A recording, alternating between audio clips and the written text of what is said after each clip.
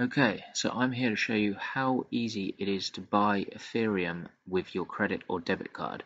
If you already have the MetaMask Chrome extension, simply click on the Fox to open it up, go down to Deposit, and then continue to Wire. And it will open up this widget that is already connected to your MetaMask Ethereum address. Simply type in the amount you wish to purchase. For this purpose, let's put $100. Click OK. As you can see, the fee on a $100 purchase is just over 3%, which, considering how easy this is, isn't bad at all. Click Pay, and then it's going to ask for your first and last name and your billing address. Now make sure this billing address matches that of a debit or credit card that you are using. Just as if you were buying something from an online store, it's the same information. As for the email address and phone number, now every time I've used this service, I've never received a message or an email, so it's totally up to you if you put in the correct email address or phone number.